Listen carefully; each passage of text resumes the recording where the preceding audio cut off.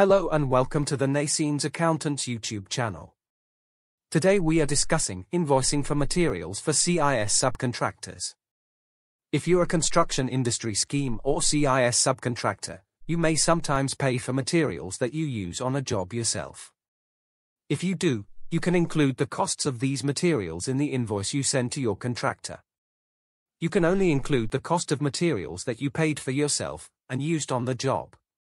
If your contractor makes CIS deductions from your payments, HMRC requires your contractor to make sure that the cost of any materials is correct.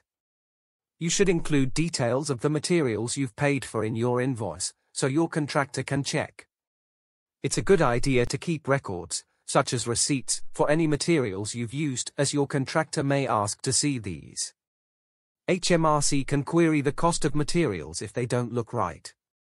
If you don't give details or can't provide proof, your contractor can make an estimate of the material costs based on what they think is reasonable. You can find more information on government.uk. We hope you found this video helpful. Don't miss out on the chance to receive a free consultation with our expert accountants. Contact us now at 01217714161 and take control of your finances today. Subscribe to our channel and hit the bell icon.